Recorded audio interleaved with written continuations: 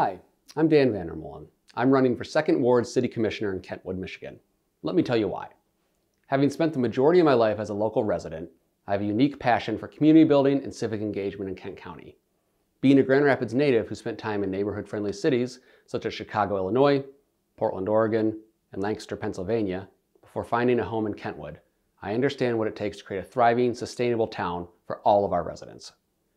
During my career, I've served as an AmeriCorps member and spent more than 10 years as a nonprofit professional, many in a leadership role. I believe it is our duty to do as much good as possible for as many people as possible, so I spent time as a board member for my local neighborhood association before turning my attention to area nonprofit organizations. My family is the most important thing in my life, so I became the vice president of my children's elementary school parent-teacher organization.